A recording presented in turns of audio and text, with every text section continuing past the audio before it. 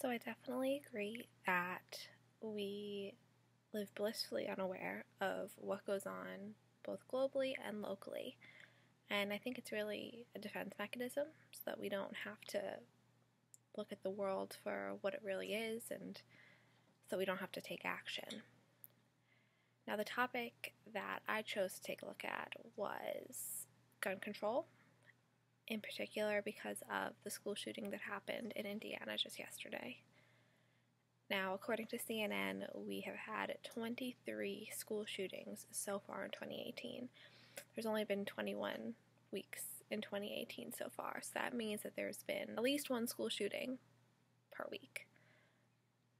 Now, the fact that this keeps happening and that arguably the most vulnerable population of our country is in constant threat and we're doing nothing about it is a really, really scary thought. To think that we're one of the most well-off,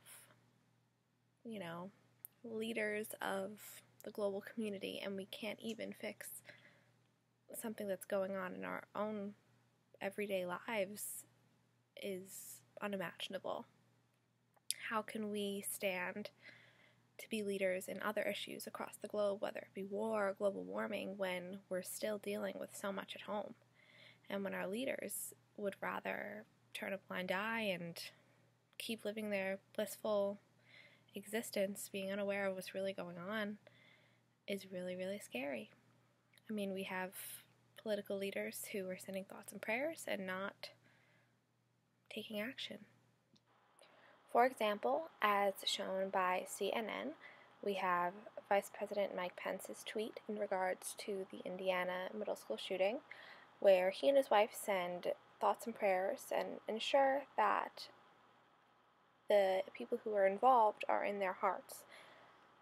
But they don't make any move to change policy that could actually help these families and future families who could be affected by gun violence. So in particular, in the Indiana school shooting, nobody was killed, thank God.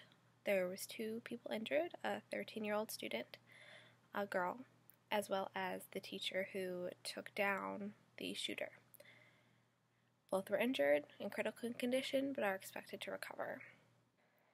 So this is Jason Seaman, the 29-year-old science teacher who tackled the shooter in the Indiana school shooting. He's been lauded a hero by just about everyone from Chris Evans, who plays Captain America, to President Trump. And he is said to be recovering very well currently and is in stable condition.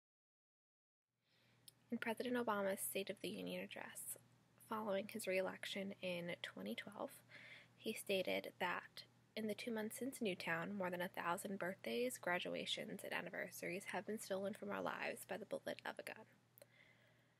Now, he went on to say that the families and the loved ones of those who have lost somebody due to gun violence deserve to have their voices heard and deserve to have a vote on this issue.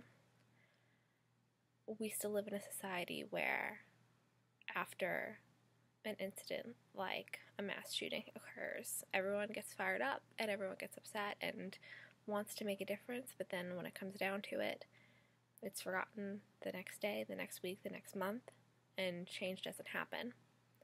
And as much as I'm an optimist, I think after seeing the events of the last year or so, and even how the gun control issue has progressed since President Obama's presidency, I don't know if I believe that it'll change anytime soon.